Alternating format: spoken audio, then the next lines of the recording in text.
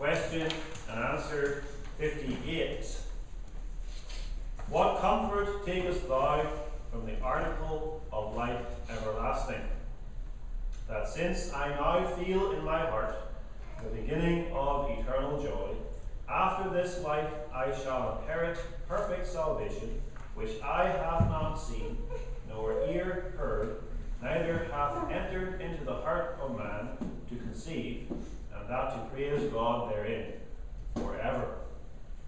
Beloved, the last article of the Apostles' Creed, which the Heidelberg Catechism has been expounding, is, I believe, the life everlasting. We saw last week one of the great benefits that we have after death. We have the everlasting life of the soul during what we call the intermediate state. And then on the last day, we have life of the body, when the body of the believer is raised from the dead by power of Jesus Christ. Now this question and answer deal with not the intermediate state, but with the eternal state. That is, the state of the child of God after the second coming of Christ, after the bodily resurrection, and after the day of judgment. What we commonly call heaven. Heaven. Heaven, of course, is the eternal home of the triune God, of all of the angels, of our mediator and Savior Jesus Christ, and of all the saints, all those who believe in Jesus Christ, and they die and they go to heaven. But we do not know much about heaven, because those who die and go to heaven ordinarily do not return to tell us anything about heaven, and therefore all of those books in the bookstore about life and heaven are all nonsense. You can burn them, don't bother buying them. You'll learn nothing about heaven from such books. And those who have come from heaven, angels and Christ himself, have only told us a limited amount about heaven. And much of what the Bible tells us about heaven is given to us in the form of symbols and visions, especially as we read in the book of Revelation. And much of that is given to us in negative language. We learn what is not there. No crying, no weeping, no pain, no death, and so on. But a positive picture of heaven is more difficult for us to have. And so we know some things about heaven. The Bible teaches us some things about heaven, but there's so much more that we would like to know. And God doesn't give us all the information about heaven because he wants us to long for heaven, so that we prepare ourselves to dwell there. But 1 Corinthians 2 verse 9, which is quoted in the Heidelberg Catechism, is an often misunderstood text. Eye hath not seen, nor ear heard, neither have entered into the heart of man the things which God hath prepared for them that love him. That might give you the impression that we could not possibly know anything about heaven, because eye has not seen it. No man has even imagined what heaven is like. But that's not how the chapter continues. The next verse says, but God hath revealed them unto us by his Spirit. And so the Bible reveals to us some things about heaven, enough for us to know in this life, enough for us to have a taste of it, as it were, so we can anticipate it and look forward to it. And we receive that by the Holy Spirit working by means of the Word. Let's look then at the life everlasting. The life everlasting. First, we look at inconceivable blessedness, then the inheritance of perfect salvation, and finally, the beginning of eternal joy. There are many notions about heaven in the world which are popular, but we should forget all of them. Heaven is not floating on clouds and plucking harps, as if we have wings like the angels. The first thing we notice about heaven, which is revealed to us in Revelation 21 and elsewhere, is that heaven, as we call it, will be one unified universe called the new heaven and the new earth. Verse 1 of Revelation 21, and I saw a new heaven and a new earth. For the first heaven and the first earth were passed away, and there was no more sea. We learn in 2 Peter chapter 3 especially that when Jesus returns, he will destroy this present earth. It will pass away. It will be, as Peter explains it, purged with fire, cleansed of every trace of sin, and made new.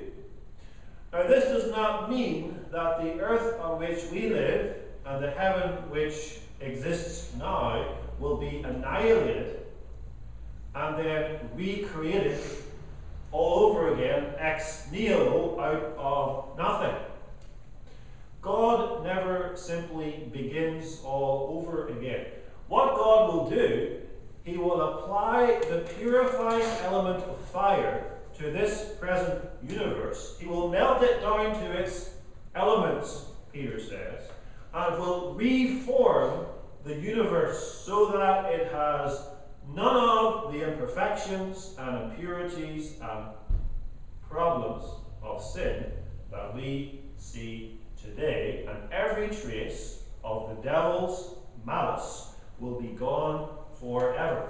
2 Peter 3 describes it as a new heavens and a new earth wherein dwelleth righteousness.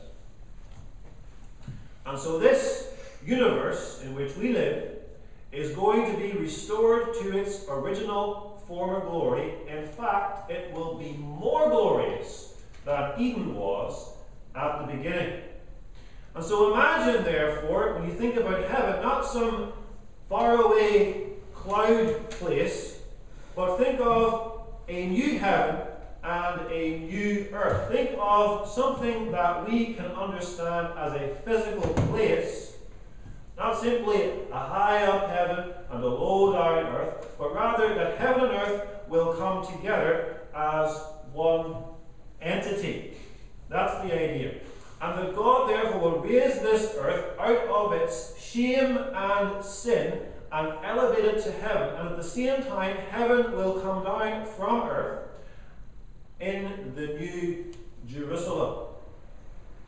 Now, this is the opposite of what the Jehovah's Witness cult teaches. You may have met them. They have an idea of there's a heavenly kingdom, 144,000 are going to be in that spiritual heavenly kingdom, and there will be a paradise earth. The rest of the faithful Jehovah's Witnesses will live upon paradise earth. It's in their magazine, you can see the wonderful pictures of it.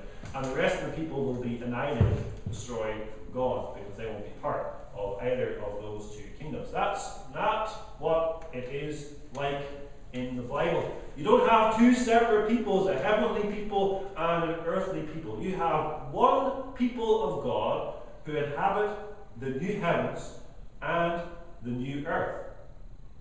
And it says in verse 1 that there shall be no more sea. Now, I don't take that literally to mean that there will be no sea, no ocean, and only a river, but I take that to mean that the sea that we have today, and the vast oceans that we have today, will be ultimately transformed so that they are not the kind of sea we have today. The sea we have today is a dangerous place. It is a place of turmoil, a place of chaos, and it is a barrier between the nations of the world. For your loved ones to come from America, they have to fly across this vast ocean to get here. The idea being there will be no more sea in that sense. And there will be perfect communication between heaven and earth. It will be one unified universe. And the inhabitants of this new heaven and new earth will be the triune God, Jesus Christ, the angels, and the glorified saints of all ages. And Revelation 21 makes it clear by means of a vision that the church of Jesus Christ will be at the centerpiece of this new creation. Notice, as soon as John sees the new heaven and the new earth which God has just created, he sees the new and holy Jerusalem descending, coming down out of heaven from God. And this is not an earthly city, the city of Jerusalem in the Middle East today. This is not even the nation of the Jews. This is the church. Because verse 9 tells us that the new Jerusalem is the Lamb's wife. And we know, of course, from the whole of the New Testament and the book of Revelation in particular, that the Lamb's wife is the church. The New Jerusalem, then, will be the church as she has always existed in the mind of God, the church which God has planned as the glorious body and bride of Christ, the perfected, glorified church which has no more spot or wrinkle or blemish, as Ephesians 5 promises.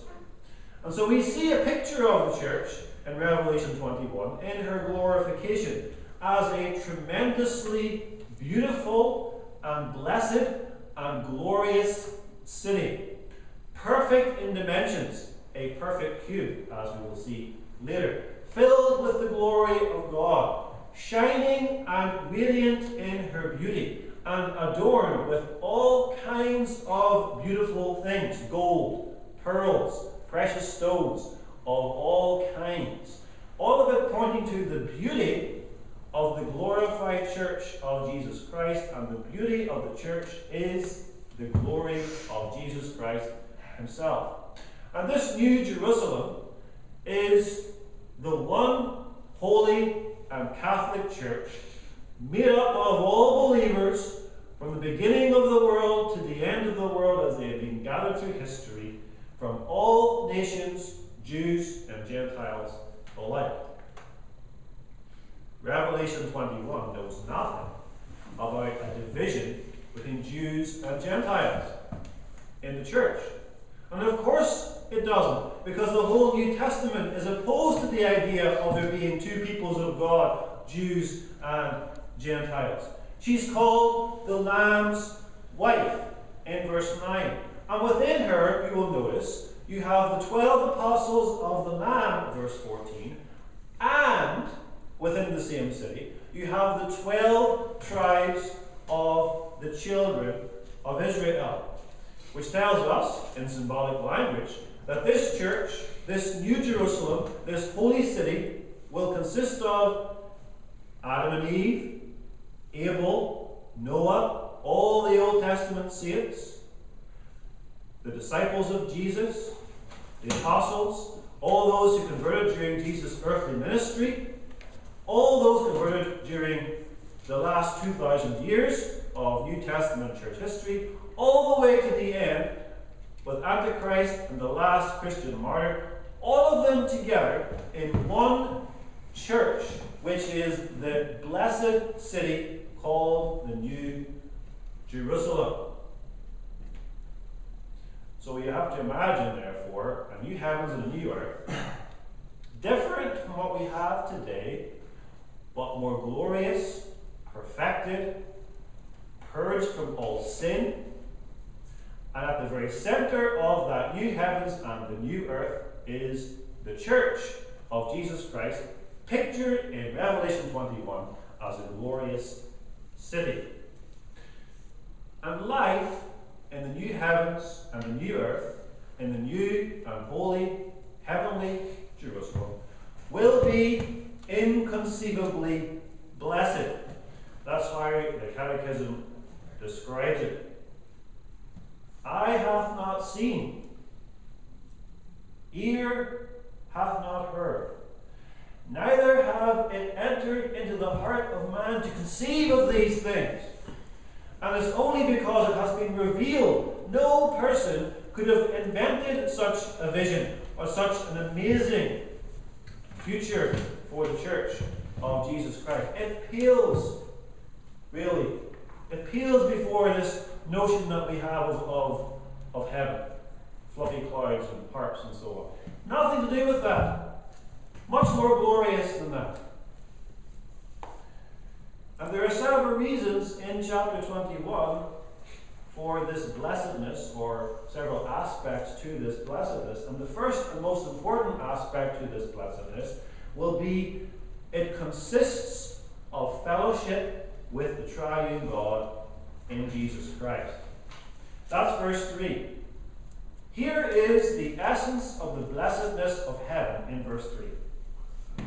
Behold, the tabernacle of God is with men, and he will dwell with them, and they shall be his people, and God himself shall be with them, and be their God. And verse 7 says, I will be his God, and he shall be my son. This, therefore, is the fulfillment and conclusion of God's great purpose, which was, from the very beginning, that he would dwell with his people in love and in covenant friendship and fellowship and communion. That he would reveal himself to his people as the blessed triune God of the covenant and cause them to taste and know that he is good. That's why God created man and woman at the beginning. That's the life that God gave to Adam and Eve before the fall. They walked with him in the garden. They had fellowship with him. That's the life that Enoch had and Noah had. They walked with God too. That's the tabernacle in the wilderness, the idea of God dwelling in the midst of his people in the Holy of Holies, which then became more permanent in the tabernacle, again, in the Holy of Holies. And heaven, new heavens and new earth, will be the consummation and perfection of that covenant. Then it will be said that God's tabernacle is with men, and he will dwell with them, and they shall be his people, and God himself shall be with them and be their God. And that is the highest blessedness that man could ever know. To know God, to be his own God, to taste the life of God, to experience the favor of God, to bask in the grace of God, to see the glory of God, to have God be with us and call us his children. That is blessedness beyond anything that we could possibly conceive. And this blessedness, this fellowship, will be with the infinite and eternal and invisible triune God through Jesus Christ. And therefore, it ought not to surprise us that the focus of heaven will be Jesus Christ himself. And that's clear also in Revelation 21. The church is only the church because of her relationship to Christ. She is the bride, the Lamb's wife. The Lamb is the temple of the city, the center of the fellowship of that city, the center of the worship of that city. Verse 22 tells us, the Lamb is the light of the city. In the glory and the light of the Lamb, the inhabitants of that city shall walk. And chapter 22, verse 3 tells us that the Lamb shall be in it, and his servants shall serve him. And that's the blessedness of heaven. The Lamb, who is Christ, and the Lamb's wife, which is the church, who have been betrothed to one another, engaged, as it were, for such a long time, and the Lamb and the Lamb's wife have been waiting for this moment throughout the whole of New Testament history, really, when their marriage will finally be consummated, and then they will finally be together and never separated again, forever together, and they will enjoy the marriage feast of the Lamb, which is described in chapter 19. And this will not be a marriage feast which lasts a day, or 7 days, or a month, but will be an everlasting marriage feast, a wedding with Jesus Christ, which goes on forever and ever and ever. And so any notion of heaven that the world might have, which does not have Jesus Christ in it, and does not have Jesus Christ at the very center of it, is by definition a false view of heaven.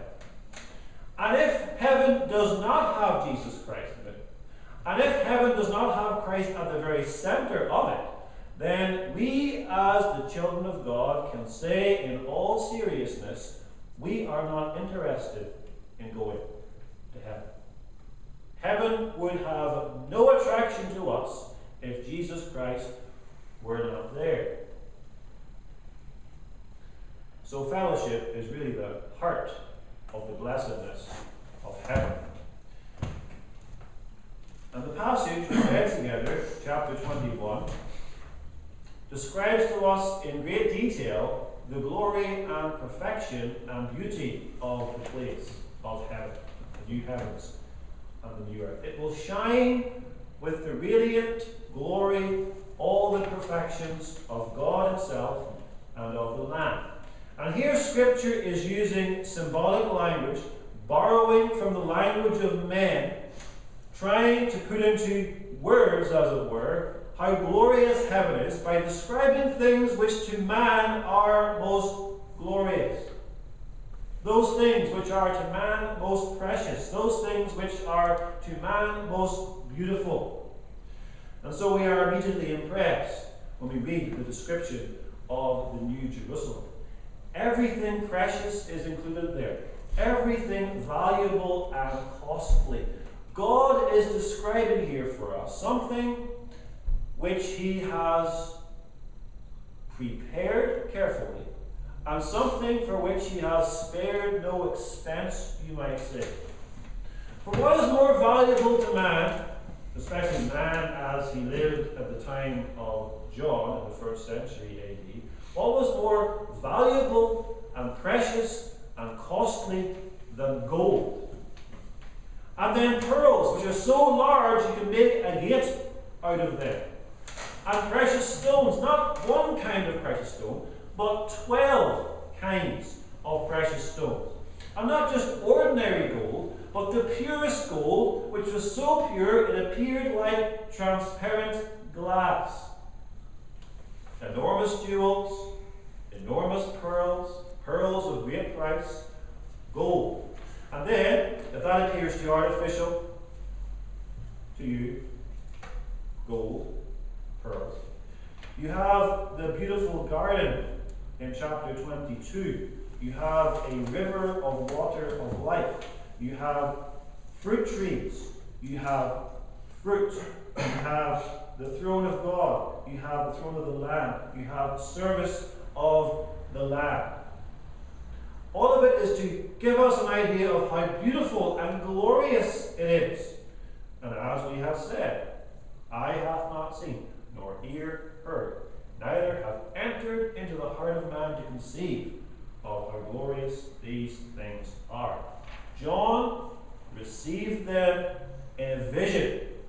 John could never have conceived them of his own mind. Human reason would never have come to such a conclusion as this. And then the city of Revelation 21 is described as the New Jerusalem as a perfect or an ideal city. A city has the idea of a community, an ordered society, a permanent dwelling place. Not a tent, but a city. A kingdom with a king, with rules, with citizens, with blessings. A city with walls, but a city without gates, or at least gates which never close, and a city which has no night, indicates that this will be a city of permanence, a city of perfect security, of safety, and of peace. There will be no fear in this city that one day some horrible enemy is going to come and destroy the peace of the city, because all of the enemies of God at this point have been cast into the lake of fire. And the devil will never be able to harm this city. The city is also perfect in terms of its dimensions. If you read the dimensions of the city, 12,000 furlongs, which is 1,500 miles, or 2,200 kilometers. Imagine a perfect cube, 2,200 kilometers high, wide, and long. That's the language used in this chapter. And with it, we have a wall of 144 cubits, which is 200 feet, or 65 meters. Now that could mean thick, the wall is that thick, or high, the wall is that high. We're not sure exactly what that means. But do we take these things literally? The question is, do we think that heaven is literally going to be a city, a perfect cube, with these measurements? No, we don't. Revelation is a book of symbols. The numbers also are symbolic. But it ought not to escape us that this is a perfect cube. What else in the Bible was a perfect cube? The Holy of Holies in the temple was a perfect cube. So the idea of a perfect cube is that the measurements indicate perfect, ideal fellowship with God, measuring like the Holy of Holies. 12,000, remember, is 3, the number of God, the Trinity, 4, the number of creation, times 10 times 10, the number of perfection twice. Perfect fellowship between God and men, 12,000.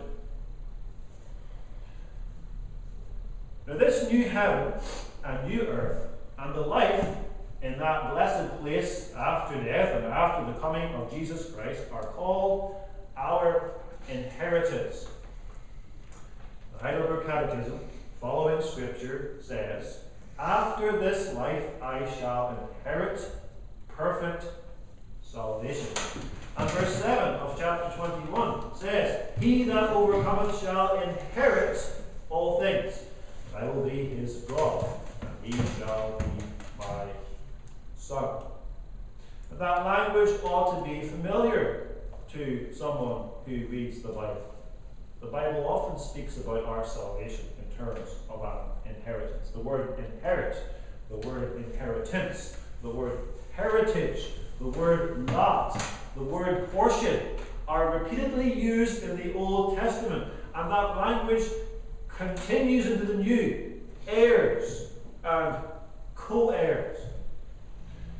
Israel had the land of Canaan as their inheritance, and each person, each Israelite, had his allotted portion of land, which was called his particular inheritance, and that could not be sold to anyone else in the nation of Israel. It had to be passed from father to son. In the Old Testament, God promised that the meek would inherit the earth.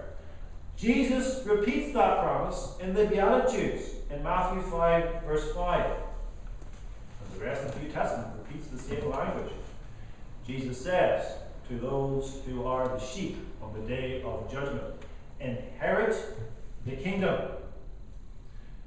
The epistles speak of this too. Ephesians 1:11, "In whom also we have obtained an inheritance." Ephesians 1:18, "The glory of his inheritance in his saints." Colossians 1:12, "Partakers of the inheritance of the saints in light." And one more, 1 Peter 1:4, "An inheritance incorruptible and undefiled, and that fadeth not away, reserved in heaven for you." And that word inheritance is significant because we know what an inheritance is. An inheritance is not something that you work for. that you earn, that you merit by means of hard work. An inheritance is always a gracious gift given by a father to his children. Now, how could we inherit anything from God, we who are by nature sinners? Well, the idea given to us in the Bible is that we are, first of all, adopted. Adopted, and therefore we become heirs. We become heirs of God, the Bible tells us, and co-heirs with Christ by adoption. The Bible tells us, too, that you cannot have an inheritance unless the testator, that is the one who writes the testament or the will, dies. The book of Hebrews tells us that the testator is Jesus Christ. Remember, Jesus Christ is the second person of the Trinity, and therefore he has written the will, you might say, the testament. He dies. He died on the cross to make us heirs of this inheritance, so that this inheritance will be paid out to us in full, to give us a legal claim to the inheritance. So when we read the Bible, we can say to ourselves, I am reading in the Bible, I am reading the last will and testament, you might say, of my Heavenly Father. He has promised to give me all of the blessings which are contained in this last will and testament. I'm going to receive it as an inheritance after this life, and I have already begun to receive that inheritance, because Jesus Christ, who is the second person of the Trinity, has died on the cross that I might have that inheritance. Because God loves me, he has provided this inheritance for me, and he gives it to me. This inheritance, we understand, comes to us in installments. In this life, we receive a down payment or a deposit or an earnest of this inheritance. And afterwards, we shall receive or inherit the perfect salvation. The deposit or the down payment or the earnest that we receive is the Holy Spirit himself. And he is not only the deposit, as Paul explains it in Ephesians 1, but he is the guarantee that the rest of it will come to us on the last day. And so in this life, the Holy Spirit makes us members of Jesus Christ by faith. In this life, the Holy Spirit assures us that we are the children of God and co-heirs with Jesus Christ. And in this life, he applies to us the forgiveness of sins. But as you know from your own personal experience as a Christian, we still struggle with sin throughout this life. We live in a world affected by sin, under God's curse, and we long for the final inheritance, the complete inheritance promised to us. We receive some more of that inheritance when we die. Immediate glory in the presence of Jesus Christ in our soul, as we saw last time.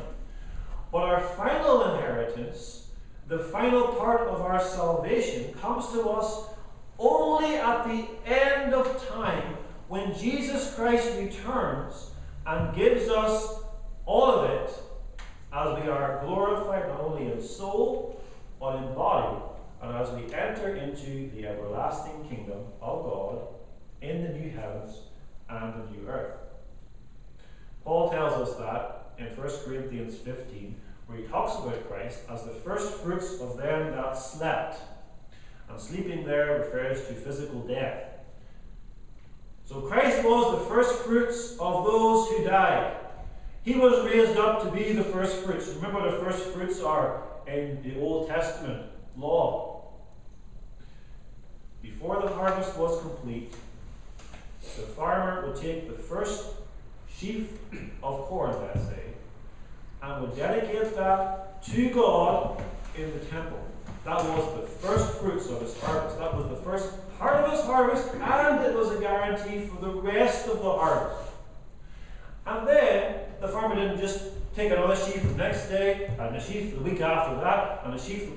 He waited until the final harvest, and then he gathered the whole field, and that was his harvest. That's the idea of the first fruits.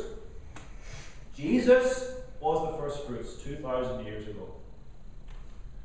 All the bodies of all the saints will be raised at the last day as the final harvest at one time on the last day. It's not that Jesus Christ died 2,000 years ago and he gathered some of his people out of the graves 100 years after that, and then a few years down the road. No, it's one more harvest at the end of time.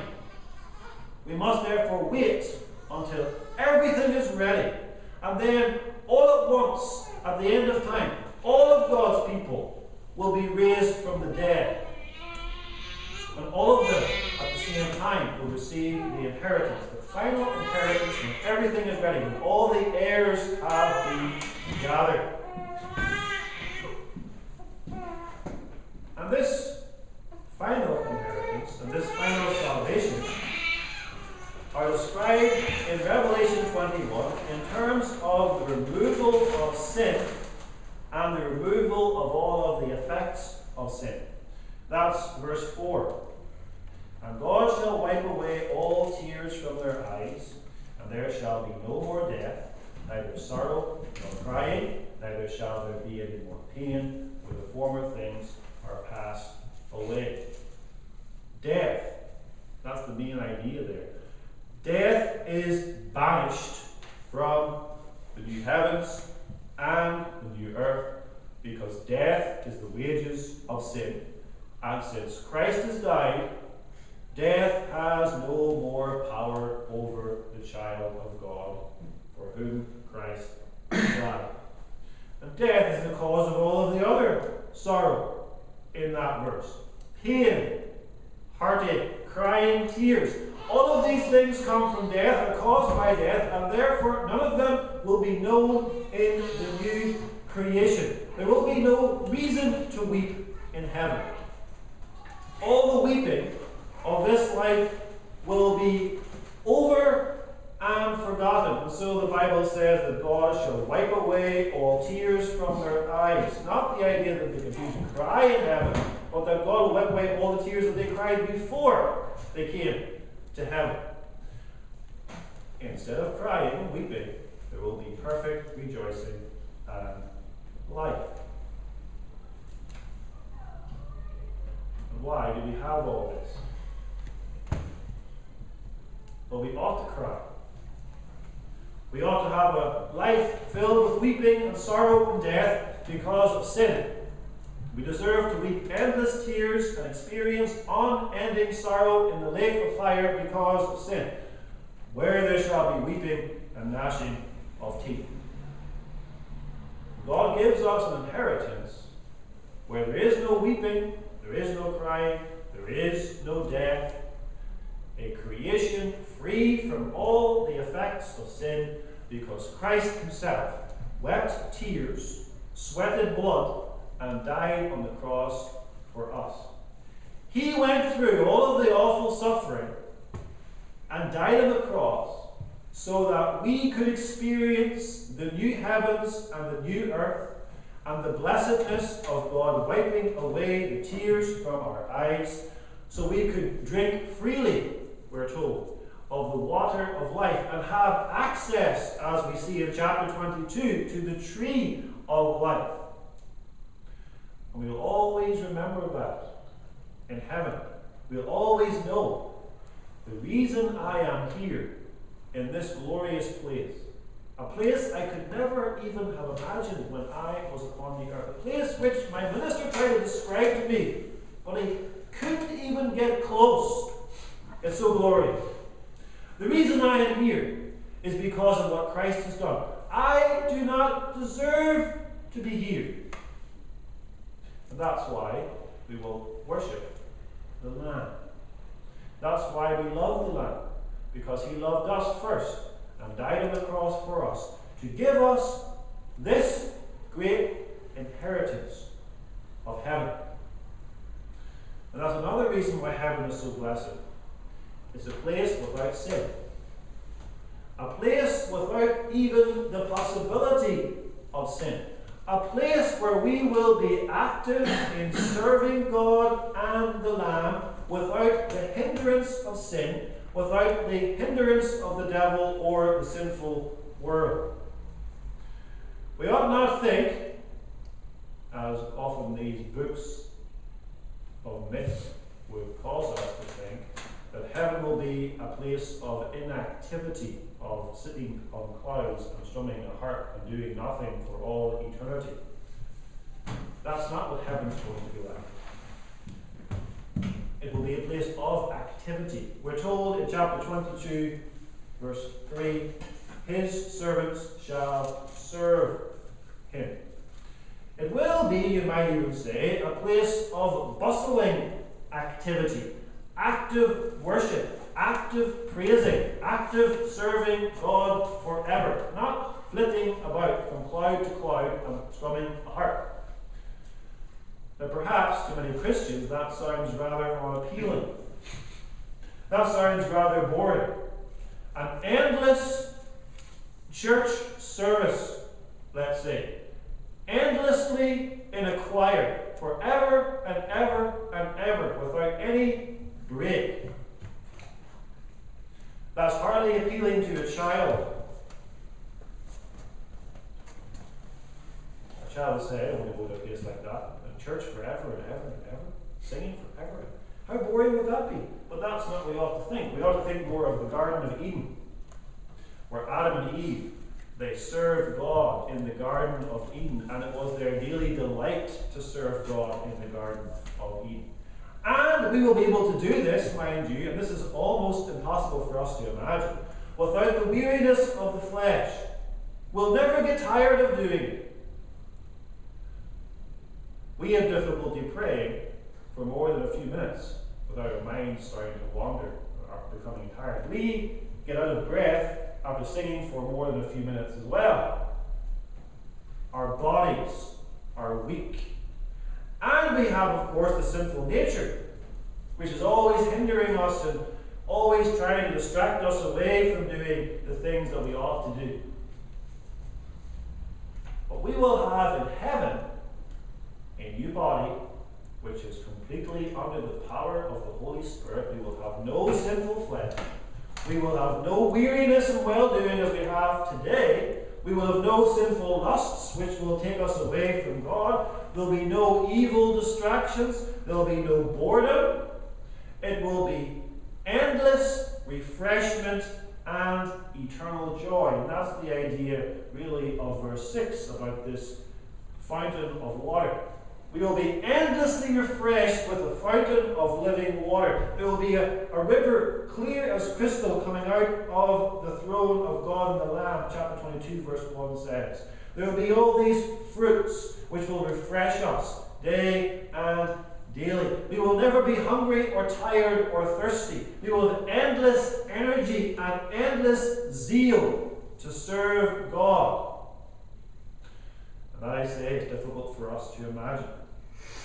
But as we live here below, it is our chief complaint that we cannot serve God as we would desire. We long to have that fellowship with God that we know is promised to us in the Word of God. We have those moments when we have sweet fellowship with our Saviour in prayer, or in reading His Word, or in church. But those moments are brief and fleeting. We're always hindered by our sins.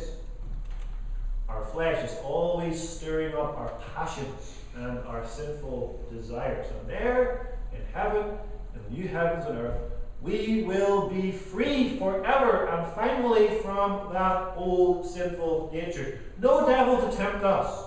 Only perfect righteousness and holiness. Then we will finally be able to serve God as we have always wanted to serve God. With our whole heart, our soul, and mind and strength. And we will love our neighbours, who are our fellow saints, as ourselves. There will be no envy there. There will be no lust after what our neighbour has, no pride, no sin to spoil the fellowship that we have with our neighbour as we have here below. That's the picture that the Bible gives us of our life in the eternal state.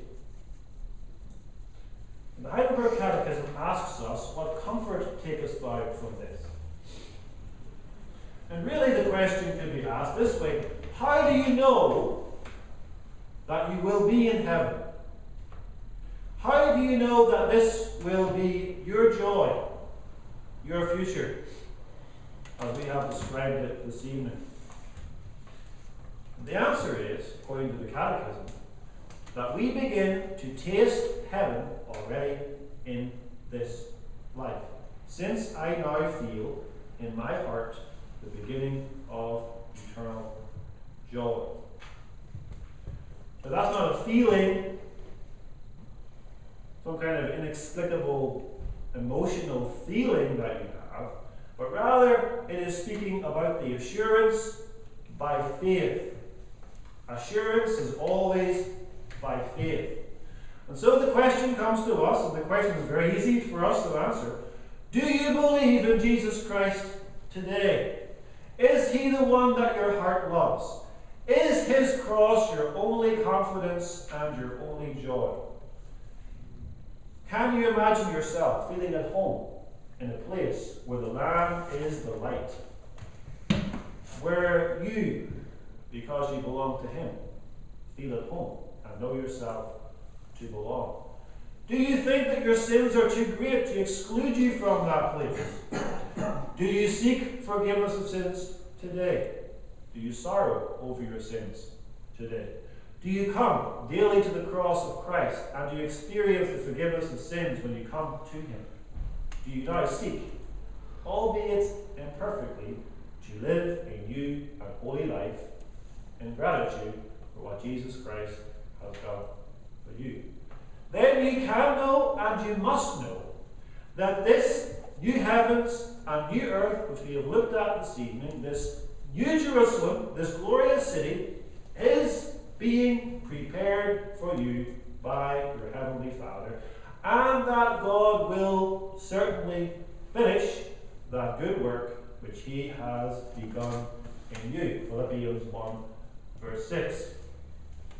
Because heaven, you see, is simply the place where the believer who already knows Jesus Christ will know him perfectly, even as he himself is known. And that's why, too, the unbeliever has no place in heaven. What we have described this evening, you will not hear in one of these books in a secular bookstore on heaven. An unbeliever is not interested in the heaven which I have sought to describe from the Word of God this evening. How can an unbeliever be happy in a place where there is no sin when he loves sin?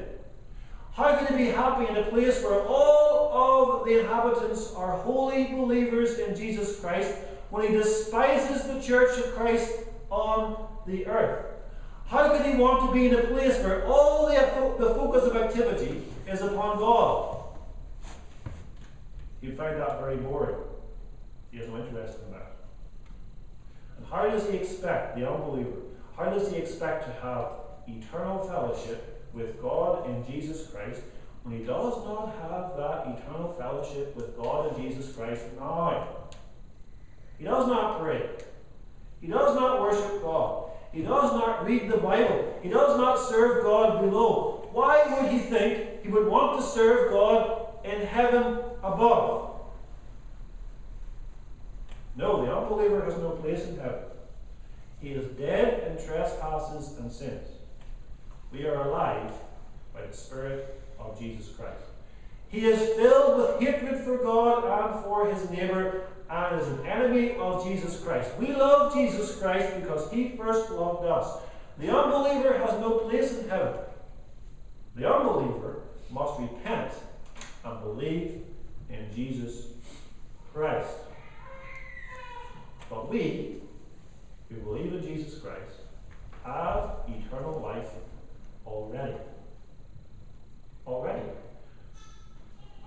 already taste and know that God is good.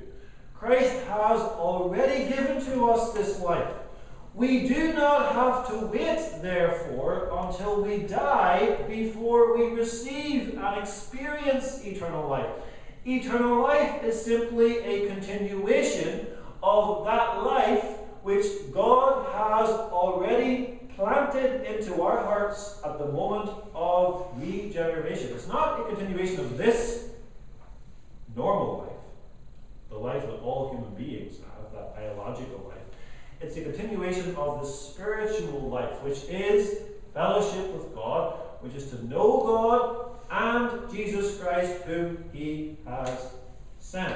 And that life comes to us through the cross, by the resurrection, by the power of the Holy Spirit. That life is experienced in us when the Holy Spirit sheds abroad the love of God in our hearts. And we experience that as we give back, as it were, ardent love to God for what He has given to us. And since that life, which we feel already in our hearts, which is the beginning of eternal joy, as the Catechism puts it, since it is eternal and everlasting life, we know that that life can never be lost, can never be extinguished by our sin, can never be taken away from us by the devil. And that life, which is the beginning of eternal joy, is simply a foretaste of something much better, something much richer, something much sweeter, and something much more glorious, which the Bible has described to us in Revelation 21. So we ask the question with Peter in 2 Peter 3, verse 11. Seeing then all these things shall be dissolved, to make way for the new heavens and new earth, what manner of persons ought ye to be in all holy conversation and godliness? And the answer, of course, is we ought to live in thankfulness to God. We ought to live especially for this reason. Jesus Christ has died on the cross to purchase for us everything that we have looked at this evening in Revelation 21, and much more besides, which we cannot even begin to imagine. That's our rich inheritance. I believe the life everlasting. Amen. Right. Father in heaven, what a glorious promise Thou hast given unto us, everlasting life, the new heavens and the new earth. How earthly minded we are at times, how little we think upon these things, how uninterested often we are concerning these things. We pray that Thou will forgive us and prepare us and give us to experience more and more the beginning of eternal joy.